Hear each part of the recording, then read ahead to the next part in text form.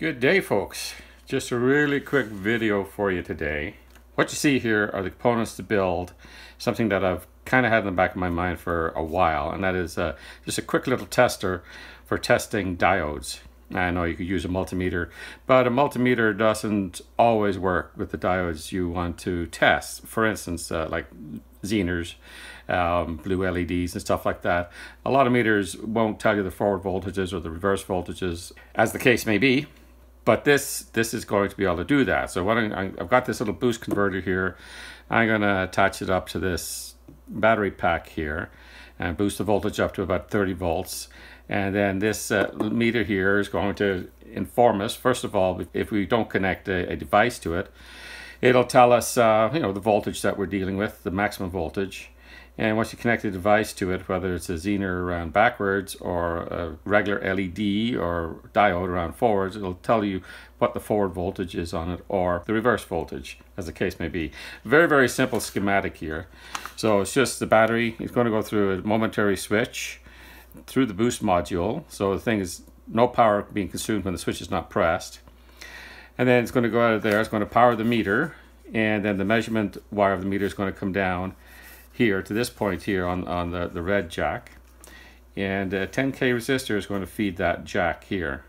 So this should be fine. It should reduce the current. If you put in an LED around backwards, it's not going to produce enough current to damage the LED.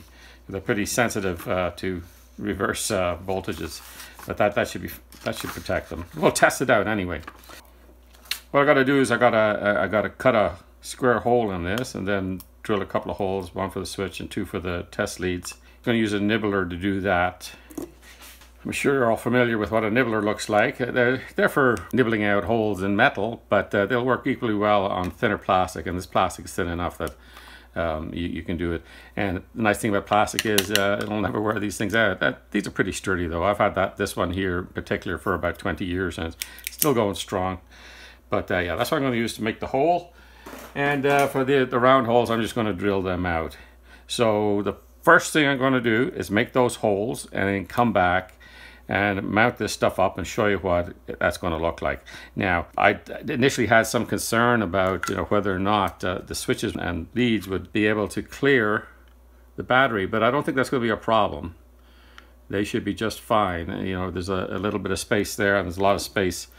Even if I put these right down, the lower position, there's lots of space there above the battery. So, and then he's going to stick the holder down with a bit of double-sided tape, that sponge tape. Okay, yeah, we got the front all done. Yeah, that could have been better, but it's good enough. I'm just going to snap in this module now, and that's basically what it's going to look like. Before final assembly, I'm just going to put a little bit of hot snot on there. And will this fit on here? No, but that better go down here. So I'll put a little bit of tape on that as well. Mount that down there. Just make sure that everything's going to clear everything. Oh yeah, lots of clearance there. Now I'll stick this in. Make sure there's clearance with the sponge tape. The sponge tape raises it up a couple of millimeters. So I'll just plop that in. I want it kind of right there.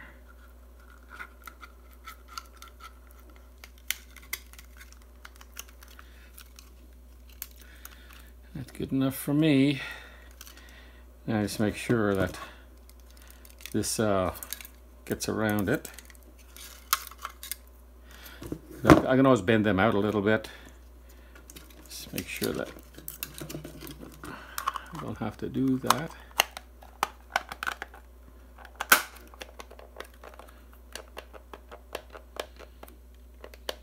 Yeah, you know what? I might just bend them out anyway, just to be on the safe side. So yeah, I'm just going to wire all this up, and then we'll come back and see how it works. Ooh, I don't know if that switch doesn't seem to switch. Might have to get another one and put it in there. So if you're going to bend the leads out on the switch, which I am, you want to clamp it with a pliers close to the base of the switch, so you give it kind of a strain relief. You're not putting any stress on the internal contacts or anything like that. And then just bend the tabs back out a little bit. And there, that gives us like 3/16 more inch more clearance. All right, we got it all wired up. I did opt to mount that up there because there's a nice synergy with the negative output here to solder right onto the output of the boost converter, and it's mounted up there with the same sticky tape this is. And now we just got to see if it works, and then if it does, we'll adjust the voltage. We want this to come to a maximum voltage. Maximum for this meter is 30 volts, so we want it up around there if we can get it. Well, it works. Okay, so let's adjust that voltage. I don't know if I'm going to be able to show you guys this at the same time as doing it. It's one of these things that you can't get there from here. You see that? You see that, right?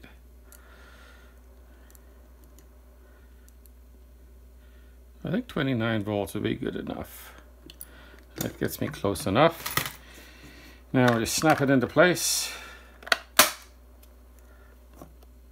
There we go.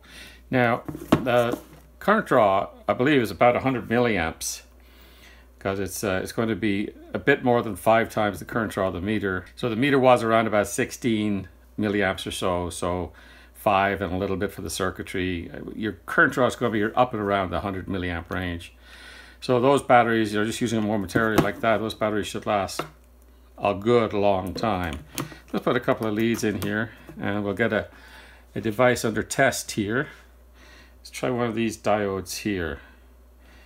Let's try it around forward bias first. See what the... So 0.7 volts forward. Let's see what it is backwards.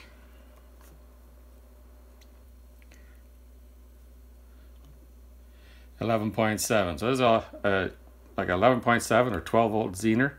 I have it marked down here as a 12. Let's try this diode here. Try it forward biased first. 0.7. Could be a silicon diode. Let's try it around backwards. Okay, 5.1 volt zener.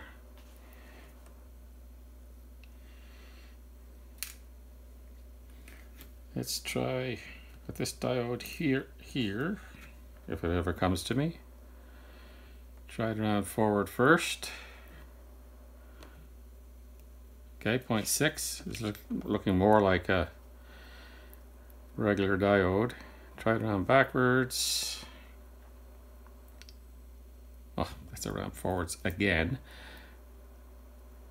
Don't flip the leads and the device because you won't get very far. Okay, try it this way. 28.4, 29. So this is, yeah, this is a regular diode. All right. Here is an LED. Let's try it this way first. Okay, it's an amber diode, forward voltage of 1.8 volts. Let's see if we destroy it by doing it backwards. 29.0 volts. And let's look at it forward again. See if that was enough to kill it. And it was not. Still perfectly all right. Okay. That's basically it. A nice quick way. I mean, yeah, I think most of the diodes will light up. I've got a green diode here. And they're not going to light up terribly bright because you've got 30 volts with 10K on it, so it's not going to be much more than about 3 milliamps running through it, but that should be enough to light up most diodes. Okay, we got this around backwards. Put it in the other way. And we light it up. Not terribly bright, but it does light. All right. Well, that's it, folks. Handy little tool here. It's going to save me some time. I mean, you know, regular diodes, sure, you can get out a meter and check them. With LEDs, they sometimes won't be able to tell you the forward voltage. And with zeners, you have to start breaking out power supplies and resistors and meters and all sorts of other things to test those. So this is a handy little, well, handy dandy little tool to add to my other handy dandy little tools like this. That nice little form factor too. Thanks for joining me today, guys. I hope you got something out of this, and we'll see you in the next one. Bye bye.